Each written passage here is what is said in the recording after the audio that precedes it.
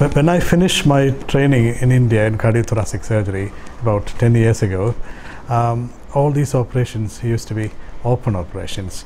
Then when I went abroad to King's College Hospital in London for specialty training, and then I realized that many of these operations could be done with small incisions, thereby with much less pain, less hospital stay, and the patient can get back to work within about 2-3 days actually, compared to weeks in an open operation.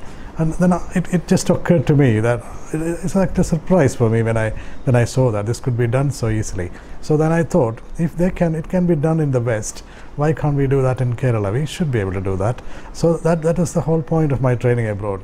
So my determination was to bring this operation, this keyhole operation, to India, so that our patients will benefit, not just the Western people. So I've introduced this new technology to Kerala. Now we have started doing some of these keyhole operations in CALICUT, which has gone well so far. Patients have been very happy.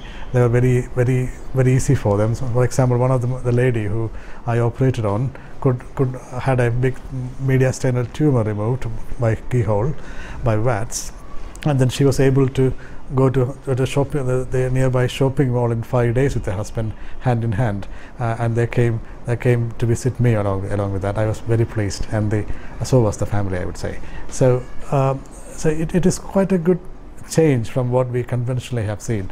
If you remember again, any operation in the past, when I was in the medical school, what everybody used to do, once you have an operation, they used to take rest for 3 months. They don't do anything. People will just massage them. People will bath them. It's all gone. That trend has gone out of medicine, modern medicine now. The trend nowadays is to get you up and walking as early as we can. So VATS is another step whereby we want you to go back in 2 or 3 days.